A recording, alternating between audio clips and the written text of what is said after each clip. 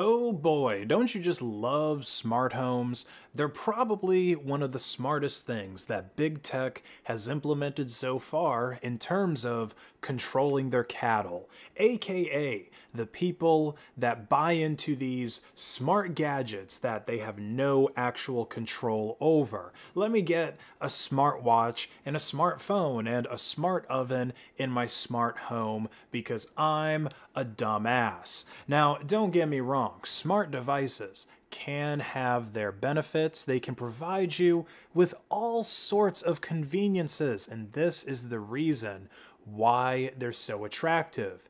You know, it's really convenient to do something like preheat your oven when you're sitting at a stoplight 30 minutes from home and you're really hungry for dinner after a long day of work. So you want to shorten the amount of time it's going to take you to be able to get your food made. Or if you're outside working on a hot day, it's convenient to be able to open up an app on your phone and then crank up the AC so that you can come inside and cool off. You know, when you think about it, a smart home is kind of like having a stay-at-home spouse. They were the OG smart home if you think about it, and typically they did a much better job at the smart home functions than Alexa or any of these other modern smart appliances. Like, sure, Alexa might be able to preheat your oven, but she's not going to be able to take the chicken tenders out of the fridge and then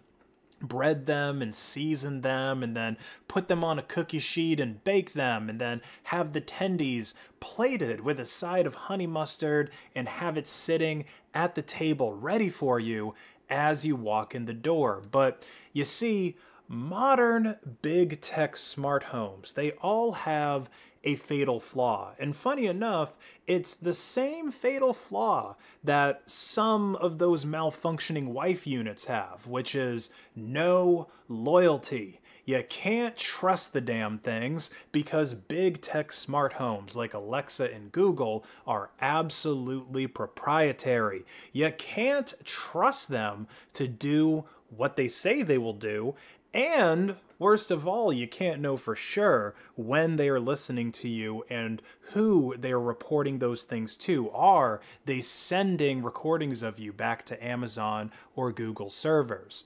Now, this story is just one of the examples of what can happen when your smart home has no loyalty to you and it actually goes against you. It might lock you out of it for an entire week for being racist. Yeah, so you better watch out. Don't watch the Boondocks around Alexa. She'll swat you after hearing 2 minutes of Uncle Ruckus.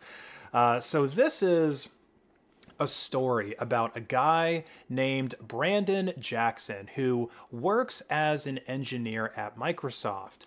And he has a smart home, which in this case means a bunch of smart devices and appliances that are networked together through Amazon Echo devices so that he can just say, Alexa, turn on the lights, and the lights will come on. Now, Alexa really does not like racism, okay? If you do a heckin' racism in the presence of Alexa, you're gonna get a down vote from her. So the lockout that this guy got, it wasn't the doors of his house, okay? It wasn't like he got, physically locked out of his house, but rather all of the devices that were connected to his Alexa, everything that he would normally just go, hey, Alexa, do this. He was all of a sudden locked out of them because he lost the ability to use Alexa. She would just give him the silent treatment every time he tried to talk to her.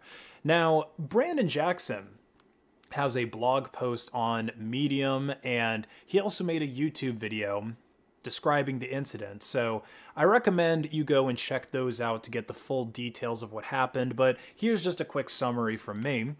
Brandon noticed that he was locked out of his smart devices, not all of them. And the reason that he wasn't locked out of all of them is that some of his smart appliances were actually self-hosted. Now, personally, I don't see anything wrong with self-hosted smart devices. The smart home and the wife are not either or things. In fact, Brandon actually has a whole family and a partially self-hosted smart home. So his setup actually sounds pretty base to me, except for the part that Amazon ultimately had control over.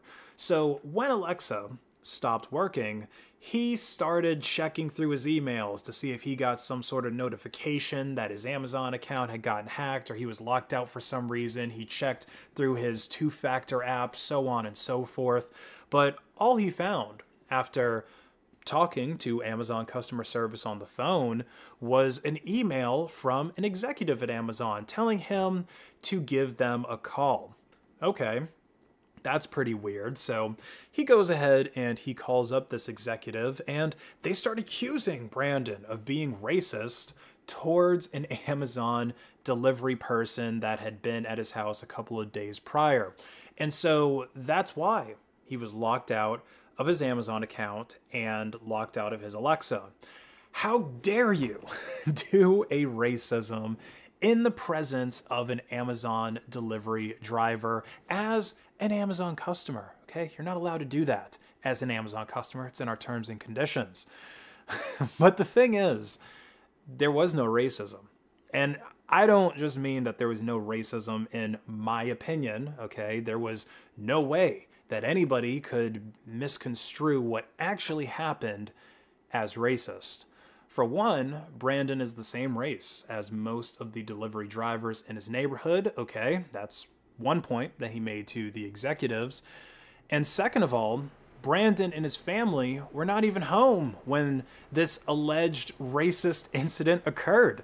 So what the delivery driver heard was an automated response from Brandon's Eufy doorbell, which is similar to the Ring doorbell, but it's one that you can self-host, and the video is supposedly only stored locally with this doorbell system, although after looking into the Eufy doorbell a bit, I saw some videos and posts that were alleging that those local videos and screenshots were being shared with their cloud, as well as this petition to Eufy Security to open source their APIs and app. So yeah, this is, again, why I don't recommend, or why I recommend avoiding closed source solutions and centralized solutions and instead going for open source and self-hosted. But anyway, when the delivery driver came to Brandon's empty house at 6:05 p.m., he approached it, and his Eufy doorbell said,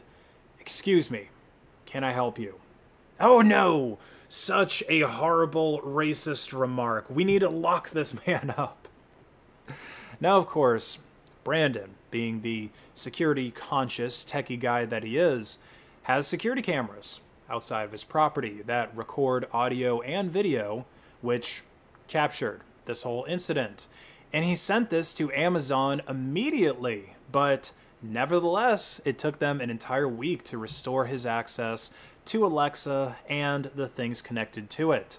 And Brandon points out in his Medium article that the only reason his whole smart home system didn't go down is because he self-hosts a lot of his services. But for the average normie who tries to, I guess, smarten up their home, what they're really going to end up doing is giving Amazon, Google, or whatever company voluntary control over their home. And because some people are gullible enough to fall for the idea that these companies are protecting minorities, the big tech companies are happily going to make an example of you if you do a racism or a sexism or any of the isms that isn't allowed. And in this case, there wasn't even any racism to begin with. The whole thing was made up from the beginning. Be very, very careful with adding any kind of smart appliance or smart home system to your home. Okay, this guy works at Microsoft and sounds pretty privacy conscious, yet he still ended up in a bit of a bad situation here because Amazon had this control over his home through Alexa.